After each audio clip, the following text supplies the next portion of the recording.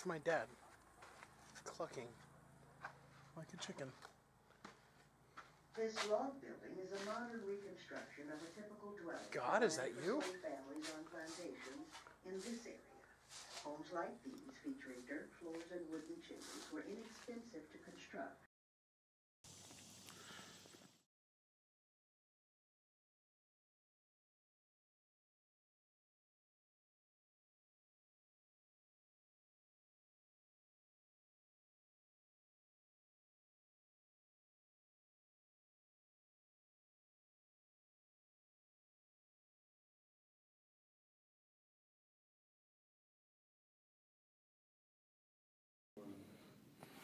I'm not bored.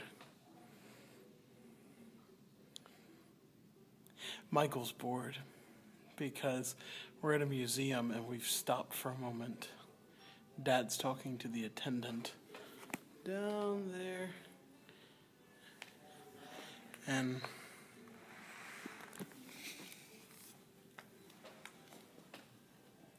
I don't know what to say now. They said you can't video record inside there, but you know what? We're not inside there, so sticking it to the man right here. Sticking it to the Technicalities. man. Yeah, I'm recording inside there right now. You can't What record now? inside the exhibit. There. Take that, museum. Here comes Dad.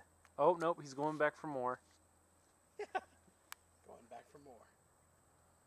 It's hard to leave when you can't find the door. There's like some kind of weird powwow Indian camp circle over there. Swamp. I think swamp.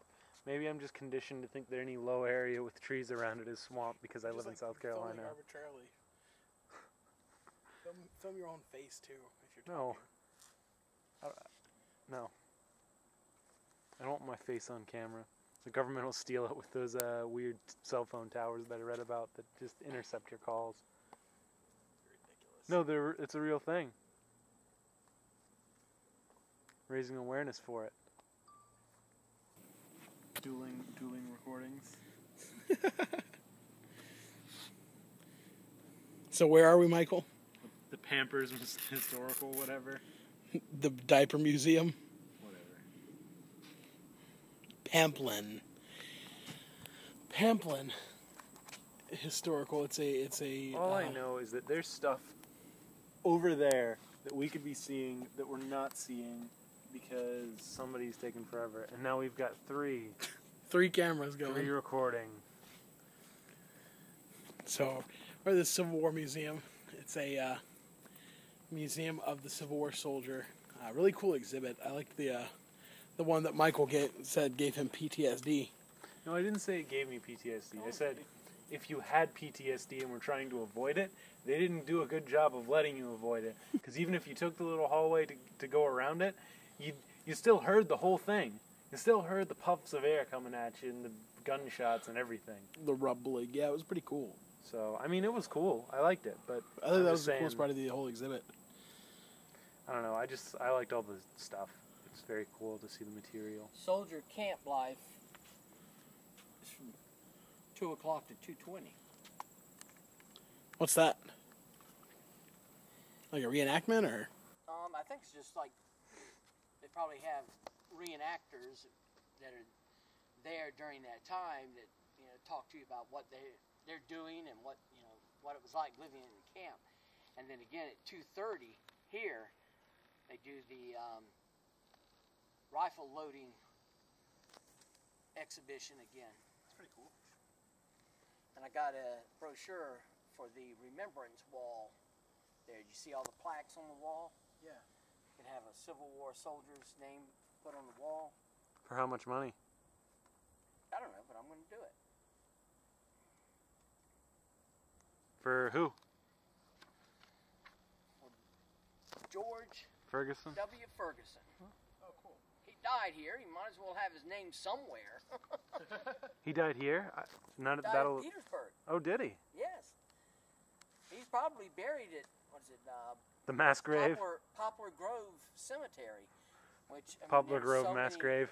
Yeah, they were mass graves. They didn't have, soldiers. They didn't know who they were. He died in the hospital. That's one of our. Sepsis. which is blood poisoning. One of the ancestors of Mom's side, right? Yeah, her great-great-grandfather. For people who don't know us. Or great-great-grandfather. It's great-great-grandfather. It's her grandparents. See, what they don't like to admit is that we've got a family stump, so it probably was on Dad's side, actually. Michael. So that's Mark's precious tobacco. I must have it. Don't touch it. Don't touch it, you'll get cancer.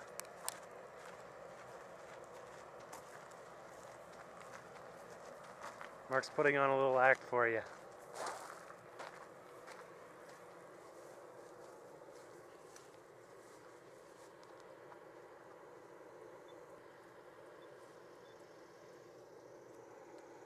And there's a period electrical substation.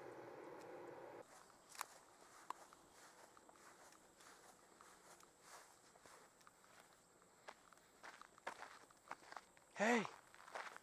Hey! Come over here, it's okay. Bah! Bah! The horns on that one. Look at the balls on that ram. Surrounded by ladies, that guy's living the dream.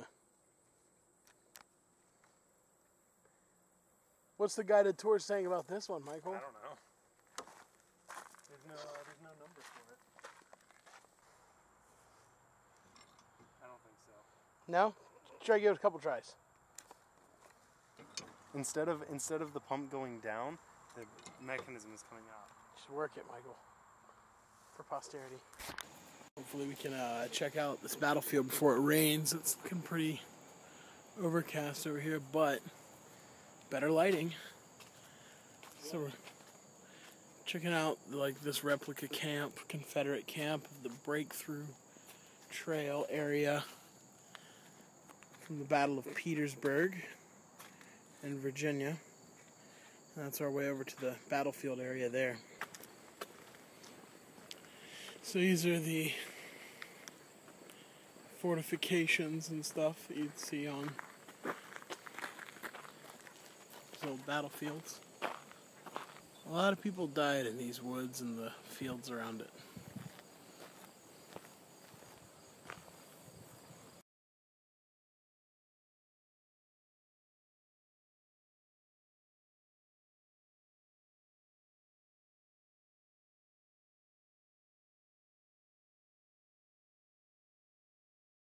And there was nobody there. The city was empty. I mean, it was like one of those movies about, after the apocalypse. And, Or an episode of The Twilight Zone. Yeah, an empty city, no people alive in the city. No cars, no nothing. I mean, it was just like empty. And we're like, wow. I mean, everything was closed. There are parts of New York that are like that are just like, I can't remember where it was, but there was a part that was just like, it was next to a major thoroughfare. It was like on another road, and there was no one there. Like, it was just us around. No, there was that couple that came down the street and was arguing very loudly.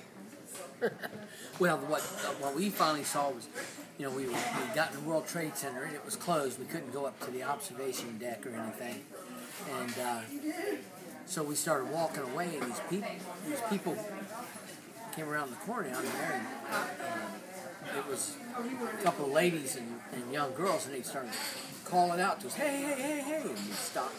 And they came up and said, I just want to tell you, your bedroll's loose. And my bedroll had come untied on one end, and it had shifted. I was about to lose it, and I didn't realize it.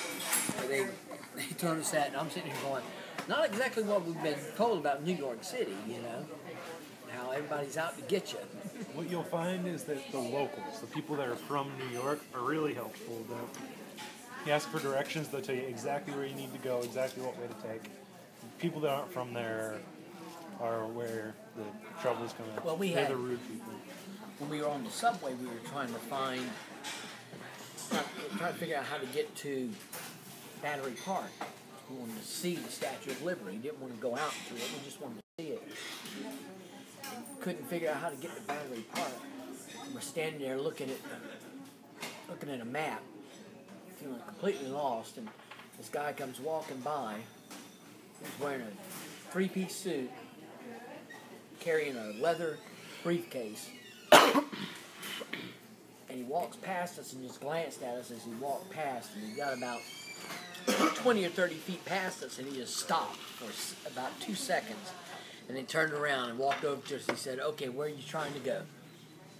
We said, "Well, we're trying to get to Battery Park." And he said, "All right, you take such and such train until you get to this stop, and then you get off there and you take this train, and you take that so and so, and then you change trains there to this train, and that'll take you to Battery Park." He said, "And whatever you do not get off the train at any other stop in between here and here." And we said, "Why?" And he said, "Because they'll never find you." He said, "Okay." And that was one word. Kurt told me, this train pulls up and he goes, "This is our train." I said, "No, this isn't our train, Kurt." He said, "This is number 6 train. This is the number 3 train." "No, this is the train." I said, "This isn't it, Kurt. This is the train. The doors are open. It's getting ready to close and take off." And he steps onto the train, looks at me. I said, "Damn." I got on the car. Doors closed. We're going along, and he's looking at the map. This wino comes up to him and goes, "Give me $1. I'll tell you where you need to get off." I said, "Go away. Go away." He kept looking at it, and after a little while, he said, "You know what? I think we're on the wrong train." And of course, my response was, "You think?" When I was there, the winos made speeches. They got on and started, like, they had a long spiel, and they would, like, orate to you this sob story of why you should give them $20. Some beautiful country out here. And we're on 360 in Virginia, heading westwardish towards Louisville, Kentucky.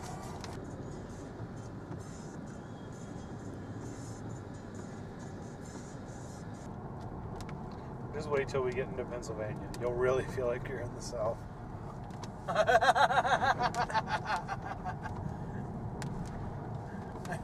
It's the same. It's indistinguishable. Is the lighting okay? No.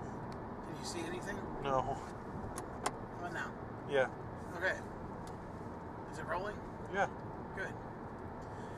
Okay, so we are on our way to Kentucky. Tipperary? What? It's a long road to Tipperary. Yes.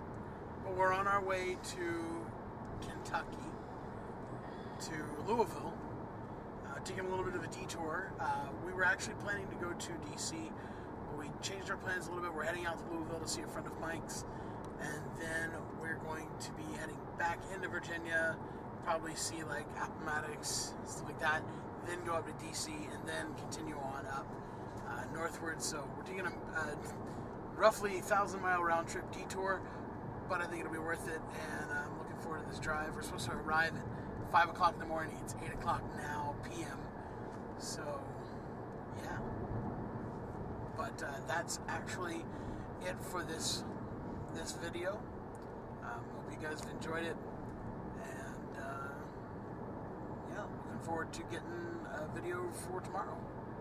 But until next time, keep checking out the website, ontheroadtoreality.com. You can follow me on Twitter at MarkJonesAudio, and Mike's on Twitter too. It's at Michael